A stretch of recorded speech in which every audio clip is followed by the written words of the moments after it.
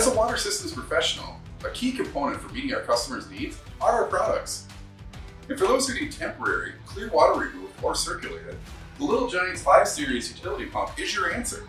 But really, what is this product? I'm Jeremiah Brody, and today I'll unpack the components of the 5 Series. Cast aluminum construction, a removable screen, a 1-inch discharge, and 3/4 inch garden hose adapter. All these components contribute to the overall effectiveness of the 5 Series utility pump and your ease of use. Today we'll discuss pump components pertaining to the installation, operation, and maintenance practices with the goal of enabling you to perform quicker procedures. Here are the components you need to know to install your pump. This pump is made of cast aluminum, coated with more than just an average paint. The pump has a baked-on epoxy powder coating that protects against corrosion. The handle provides quick and easy transportation to and from the job site.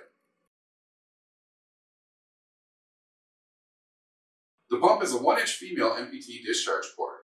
To this discharge port, connect a 1-inch male MPT threaded pipe or use a 3/4 inch garden hose adapter and connect to a garden hose. To prevent galvanic corrosion and move water containing high mineral content or metals, consider a sacrificial anode attachment. The cord is available in different lengths according to your specific application needs. Reference the voltage requirements on the pump label. The pump also contains a screen to help from ingesting debris. Left on, the pump will remove water within 1/8 of an inch. With the screen removed, the pump will remove water within 1/16 of an inch. The 5 Series is available in both manual and automatic models. Here are the components you need to know related to pump operation. In manual operation, simply plug the pump into a power source. When the job is done, manually unplug from the power source. Automatic models include a diaphragm switch. As water rises, the pressure is applied to the diaphragm switch. This pressure activates the switch, turning on the pump. As the water level falls, the pressure decreases until the switch deactivates, turning the pump off.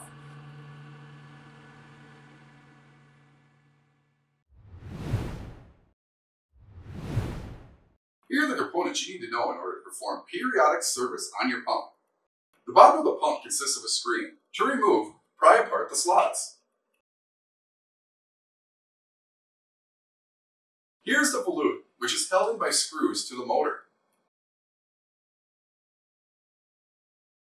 There is also a seal ring, impeller, and volute passage.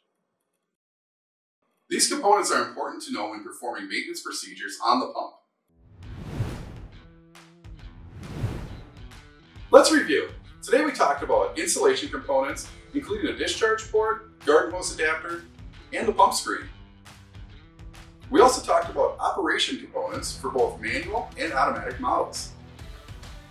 Last, we reviewed the volute, seal ring, and other maintenance-related components.